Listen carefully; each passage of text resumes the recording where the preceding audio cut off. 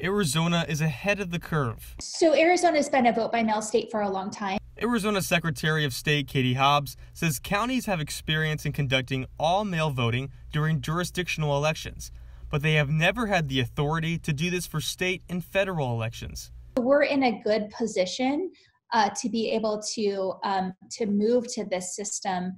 However, there are restrictions to an all-mail election. Even if we go to all vote by mail, there's accessibility issues, there are language accommodation issues, and in-person voting is really important to keep in place for those types of circumstances.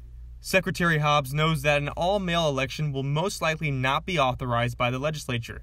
Instead, her team is trying to get the word out to allow people to voluntarily sign up to receive a mailed ballot. Sending an application to every voter who's not already on that permanent early voter list to get on that permanent early voter list, again, as a way to keep the election safe and accessible for everyone. Voting centers will now be accessible for this election. Kevin Rumbeck, CEO of Rumbeck Election Services, says the early voting centers will help reduce the amount of crowds at the polls. Likelihood is the lines are going to be much less, and you can actually wait it out. You can go there and say, well, the lines are too long, I'll come back later.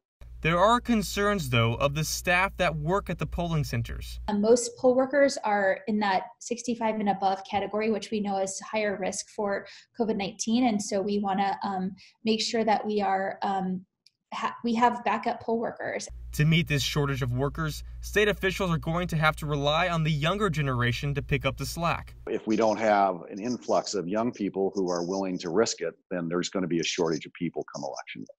To ensure everyone is safe, Secretary Hobbs is hoping many decide to vote by mail. Even if you don't want to stay on it permanently, get on it for this year's elections so we can conduct safe and accessible elections for everyone.